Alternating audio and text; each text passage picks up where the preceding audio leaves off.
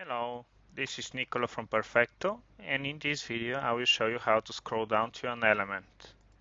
In this example I'm using the Quantum framework and the Perfecto visual commands to verify that some text is on the screen. So the first part is in this function is to verify that the text is visible on the screen. If it's not, we will swipe down for 2 seconds using these coordinates, and we will use the mobile touch swipe command. And this will be retried for 5 times. You can customize the locator, the swiping, and the retry mechanism to fit your needs. In this example, what I'm going to do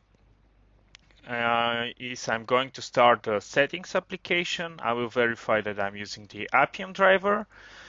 Then I will wait for 30 seconds to see settings on the screen, and I will scroll down to the text about phone, which is at the bottom of the settings items. And then I will wait for 30 seconds to verify that this text is on the phone. And yeah, this is the Quantum framework. I have this is my step definition, and I have defined this function inside the Quantum course UTOs class. So let's run it and see how it runs.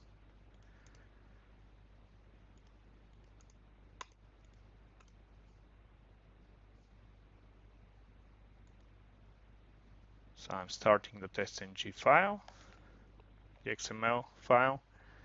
This will run on a Samsung Galaxy S8 phone.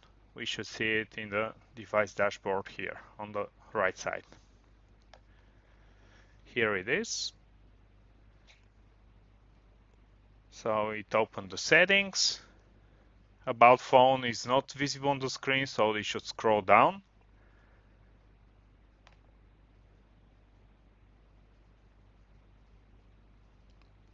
Let's scroll down once. It's still not visible, so we should scroll down again.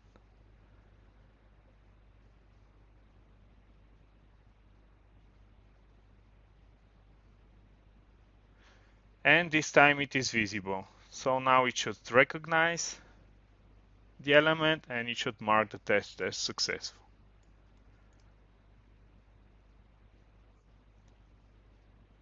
This is it. Thank you for watching.